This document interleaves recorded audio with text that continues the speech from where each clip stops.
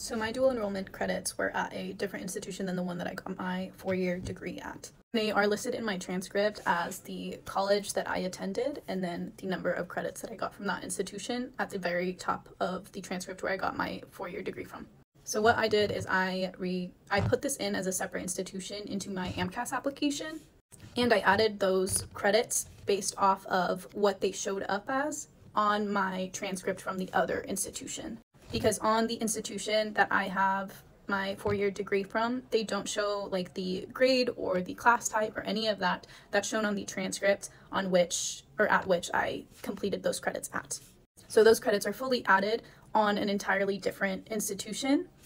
And on there I have the year that they were completed in, the class type that they're under, the grades, everything, and that's where they're listed. So because they're listed separately under a different institution, I didn't list them again on the other institutions like credits or whatever.